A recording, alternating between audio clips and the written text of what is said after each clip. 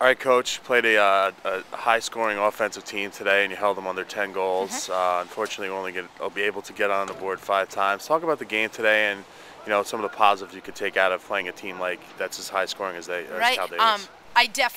The reason we were in that game from the first minute to the very last was due to our keeper today. I mean, today was the first game that we saw the goalie that we saw all fall. I think that playing against Oregon the other day really gave her that confidence she needed, and that's important going into Max. She kept us in that game, kept them low. So.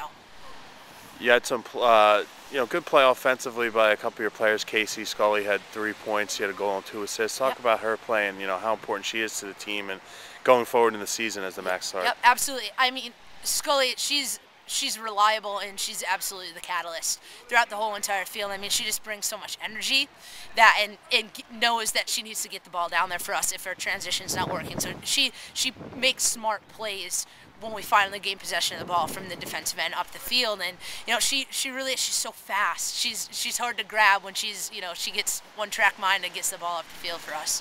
And one of the assists she had today was to Kylie Gregory, who had it was a nice, like pretty much a one-time goal there. Yep. Talk about Kylie and how she played today. Yeah, Kylie towards the end there really started to kind of come out of her shell. She's a very vocal player, and she has such presence on the field that once she started to bring that out, it was almost a little too late. But she's someone that we can count on to score for us down low, especially around the crease.